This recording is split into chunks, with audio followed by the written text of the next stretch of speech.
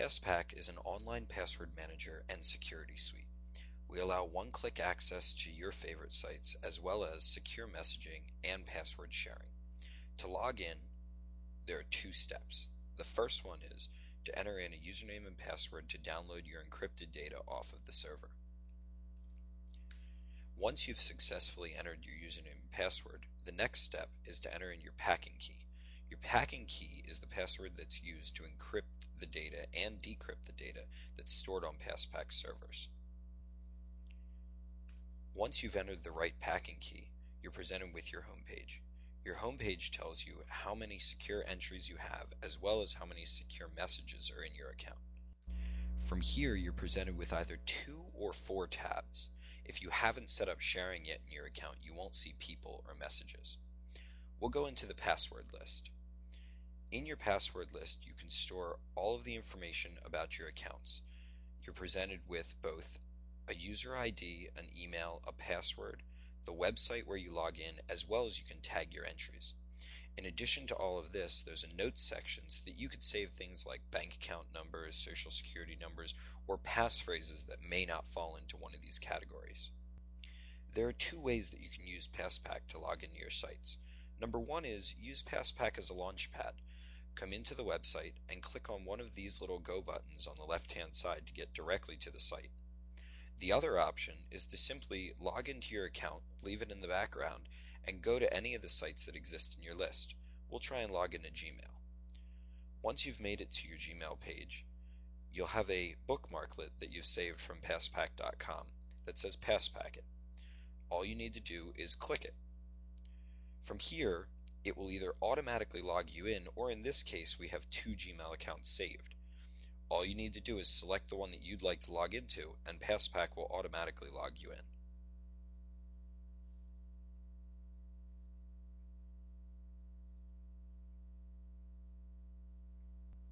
As I mentioned before, Passpack allows both password sharing as well as secure messaging. In order to do this, you have to have set up your Ring of Trust. Your Ring of Trust is a group of people who you trust to share very secure information with. In the back end, this is using public and private keys, which allow for data to be encrypted from start to finish, and only the intended recipient can read that information.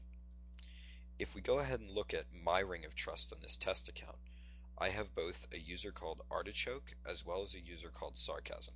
That's actually my real account. If I go into the messaging tab, I see that I have a message. It only shows it in X's. In order to view any of your messages, you have to click Show Your Secure Messages. From here, you can view the secure message that you received, as well as you could reply to the message from here. The little star is used to save messages for later. With Passpack, all messages are deleted within 1 week unless they're starred. To reply to this message that I sent to the test account, it's as easy as clicking on this little envelope. The page will update with who to send the message to, as well as give you a text box to enter in your message. We'll send a test message back. Click Send Now. Make sure you're sending to the proper recipient. And you're set. Your message has been sent. When you send a message to someone in your Ring of Trust, your recipient receives an email letting them know. This is the email that I received from that test message. As you can see, in addition to an email that lets you know where to get your message from, it doesn't show the full username. This is on purpose as a security feature to help protect people's identities. In fact, Passpack has a lot of these features to help protect your account. In addition to simply having a login password and packing key, Passpack also has anti-phishing measures in place, such as a welcome message and the ability to automatically lock your packing account as soon as you leave your computer.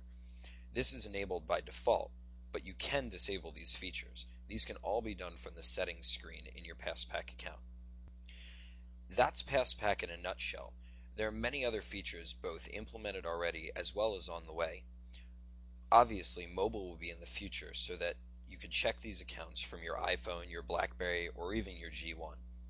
Check out Passpack.com to get some more info about how to use Passpack to secure your life.